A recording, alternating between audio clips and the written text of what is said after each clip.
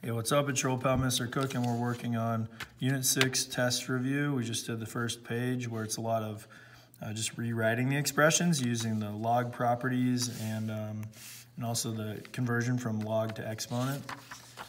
When we move on to the next page, it's all about solving. And the neat thing about this whole page is this first section, like basically number 19 all the way through looks like number 30. So 19 through 30. The only thing that we need to really do for this, like when we need to change anything up, is when we need to use our log conversion again. So again, it's just the log base a of y equals x, can be rewritten as an exponent to look like this. A to the x is equal to y. So we're going to use this like over and over again from number 19 all the way down to number 30. All of these have to do with solving. When you get down to the logarithms, you just need to check for extraneous solutions. We'll talk about that when we get to it, but we're just, basically doing this right here. So you know to use the conversion from log to exponent when you have one of two situations. You either have a log that's equal to some number, or if you have an exponent that's equal to some number. When this is the case, you know that you can just convert them and solve for whatever variable that you need. See, like number 19, for example, we have an exponent, that's this thing, equal to a number. Since an exponent equals some number, I can convert it to a log to make it real easily to solve for the power up here. So if I rewrite this as a log, I get log with a base of 6 of the number 1 is equal to 3b minus 1. So log base 6 of 1, you can use your calculator to solve that. But it's just going to be 0. Let me show you. So log of 1 divided by log of 6. And so you'll get 0 as your answer. So this just turns into 0. And then 0 equals 3b minus 1. And that's really, really easy to solve for the b value. Just add 1 to both sides. So you get 1 is equal to 3b.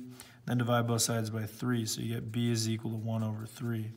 And that's your answer. It's just as easy as that. Just converting to an exponent and then, converting to a log and then solving. Number 20 is actually really easy too. It's not quite the same thing as this one, exponent equals a number, but you can turn it into that if you want.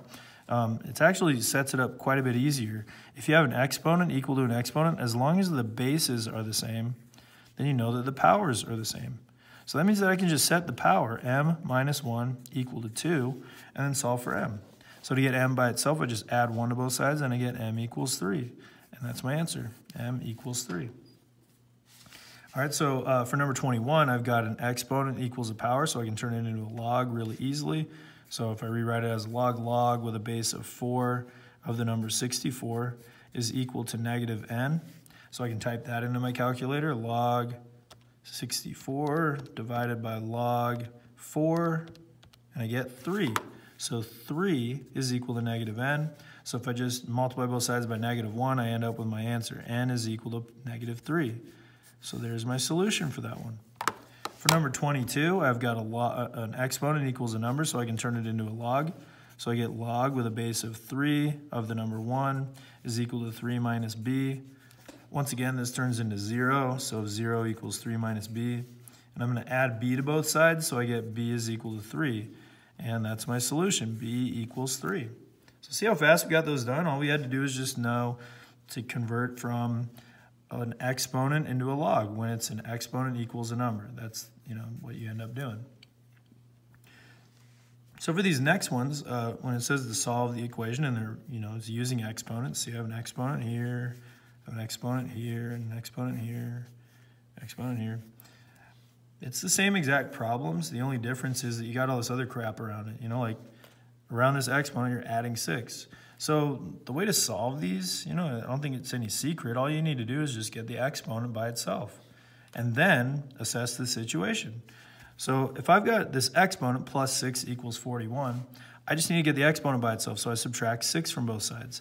So if I subtract 6 from both sides, I get 12 to the power of x plus 3 is equal to 41 minus 6 is 35.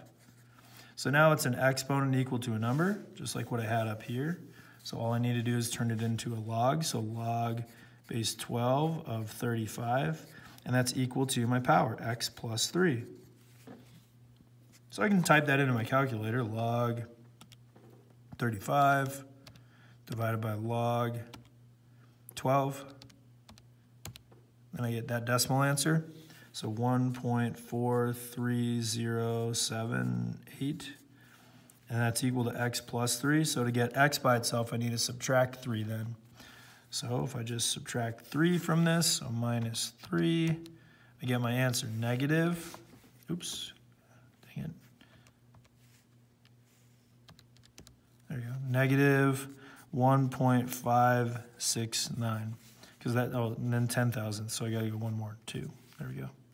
Because that's the 4 decimal places. That's what we're asked to round it to for these ones.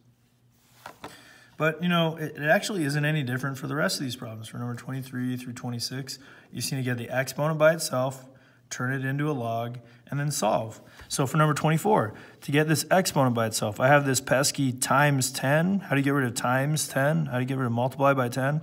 You have to divide both sides by 10. So if I divide this by 10 and divide this by 10, this goes away. So I just have 20 to the power of v plus 3 is equal to 14 divided by 10, which is 1.4. Now from here, all I have to do is turn it into a log. So I've got log base 20 of 1.4, and that's equal to v plus 3. So this is just going to be some number, and then some number is equal to v plus 3. So how do I get the v all by itself? I have to subtract 3 from both sides. So that means that my v value can be found by taking the log, so doing log of the big number, 1.4, dividing by log of the base, so divide by log of 20. So whatever that number is, and then to get v by itself, subtract 3, so minus 3. And I get my answer, negative 2.887, and then I round it to the next one, so that's 7. So there's my answer, round to the 10,000th place. All right, number 25 is next, and again, it's just get the exponent by itself, turn it into a log. So to get the exponent by itself, I need to get rid of that plus 3. So how do you get rid of plus 3? You have to subtract 3. So if I subtract 3 from both sides, I get 79. So that means that 2 to the power of negative 4b is equal to 79. And now I rewrite it as a log. So I get log base 2 of 79 is equal to negative 4b. And then I'm eventually going to need to get that b by itself. So how do I get rid of that times negative 4? I have to divide by negative 4. So I take this number, get it on my calculator. So let's see, log 79 divided by log of 2, that gives me this number, and then I need to get b by itself, so I divide both sides by negative 4, so then divided by negative 4, and I get my answer. So my answer for b is about negative 1.5759, so that's the 4 decimal places, and this one's all done. And then let's see, let's go to number 26. So for number 26, I need to get rid of that times 10. So I divide both sides by 10, and I get 4 to the power of 10b is equal to, and then 68 divided by 10 is 6.8. So once again, I just rewrite this as a log. So I get log base 4 of 6.8, and that's equal to my exponent power, which is 10b. So this is just a number. I can type it into my calculator, but then I need to get b by itself. So how do I get rid of 10 times b? I need to divide by 10. So I'm going to divide by 10 in a little bit after I find this on my calculator. So let's get that first. Log of 6.8, and then divide that by log of 4. So we get that number, 1.3827 something. And then to get b by itself, I need to divide by 10. So divide by 10. And you get b is equal to 0.1383. So 1383, there we go. So there's our last solving problem in this group. Now we go on to the next group of problems, which is the logarithms. And for those ones, I think I'm gonna hold off till the next video because, you know, this is a nice little break because we just did a bunch of exponents. And the logs are gonna be a little bit different when we work on them. Okay, so that's it for this video. On to the next one.